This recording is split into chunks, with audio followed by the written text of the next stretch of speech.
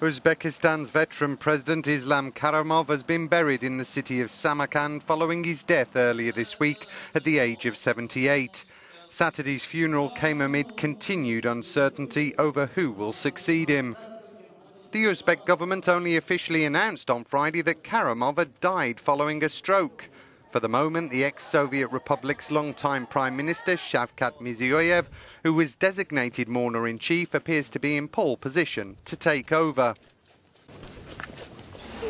Earlier in the capital, Tashkent, thousands of mourners lined the city's main thoroughfare at dawn as the late leader's cortege headed to the capital's airport.